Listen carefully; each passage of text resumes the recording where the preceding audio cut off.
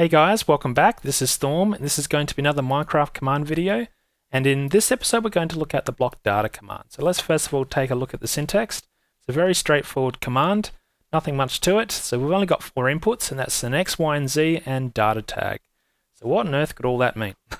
So in Minecraft, there are certain blocks that can store some additional information about that block. They're called data tags. Not every block can have that capability, but some do. So here's an example. This is a flower pot. It's got nothing in it. The game knows this as a flower pot, but as soon as I put something in it, it treats it as a different data tag, a different data information for this one block. So it doesn't treat this as a whole new block, it's just got different data information for it. So for example, these two are still both the same block, but the only thing distinguishing them is this one has a mushroom, and it keeps track of that through a different data tag. Okay, so let's look at some other examples. So let's use a sign, because a sign has some information, so let's just type in here, boo. Alright, so this sign has some information on it, and now I can change this through the blockdata command. So let's press this button, and there we go. Now we've got commands of fun written on it. It's exactly the same sign. I didn't change the sign, I didn't destroy it, then recreate it. All I did was update the value or the data tags of this particular block. So let's look at the command. Here it is here. I use blockdata. This is just a relative position for the block above the command block, and then I've just used some NBT information here to set the data tags for that block. So pretty straightforward. So what would happen if I were to put something that wasn't a sign here?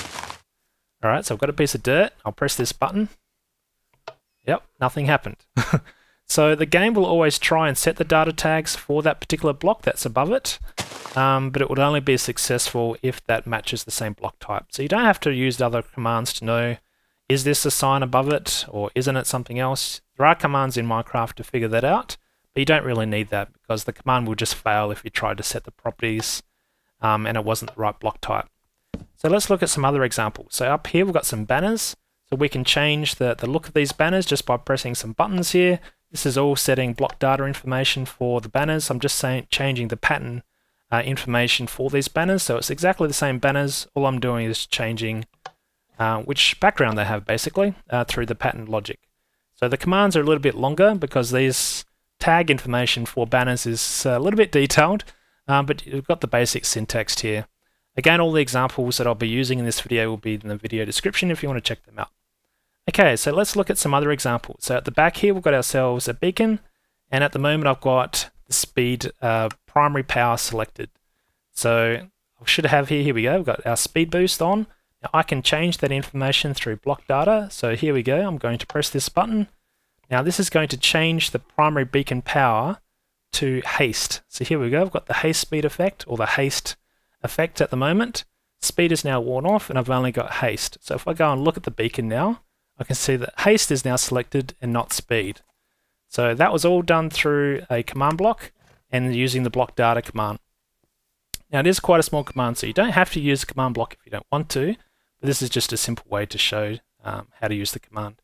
By the way, when you're using command blocks, you don't have to have this / here. You can just have the command written like this, but I tend to have the / still written here because if I want to copy paste and just run it from the console. So that's the only reason why I've got that /. So let's look at one more example. So inside this chest, we've got ourselves some cake, some cookies, and some milk. So that's all well and good. What happens if I take this out? Yummy. Now if I open it again, we've got ourselves some more cake, cookies, and milk, and so on. So the reason why this is happening is because inside this command block here, I'm setting the trap chest above it. So here we go. I've got block data using the positional position for the block above it. And what I'm doing is I'm setting some item locations or some item information inside that chest. So again, this will only work if it's a trap chest. So if I were to replace that with, for example, a dirt block, and let's put a button on it, of course nothing is going to happen. But as soon as I put a trap chest back on top of here, and I open it, there we go. Now the reason why it's having the command executed is because it's a trap chest, so that's sending a redstone signal down to this command block, which is effectively the same as me pressing this button. So if I press the button, the same thing will happen. There we go. Cookies for days. So that's pretty much it. It's a pretty straightforward command. It's quite a powerful command, how you can set the the data tag information or block data information for different blocks dynamically without destroying and recreating the block. It's pretty powerful, pretty fun. You can probably experiment with a few different things and try and put some different data tags in different blocks that it shouldn't have.